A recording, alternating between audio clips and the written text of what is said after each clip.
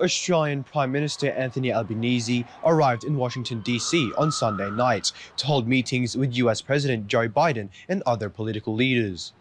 Australia's relations with China and the passage of legislation that will allow the AUKUS agreement to proceed will be part of the talks. I will travel to China from the 4th to the 7th of November. It is important that we stabilise our relationship with China. That is in the interests of Australia and China, and it is indeed in the interests of the world that we have stable relations, and that is what this visit will represent. A win-win. Australia gets to export our wine. Importantly, China gets to receive this amazing product.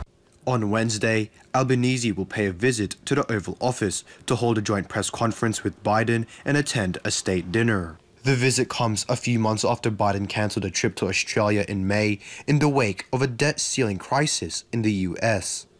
The alliance between Australia and the United States is central to Australia's foreign policy. Working with Australia's partners is absolutely vital, and this will be an important visit. I look forward to the discussions with President Biden, with Vice President Harris, with Secretary Blinken and others as well while I am in the United States.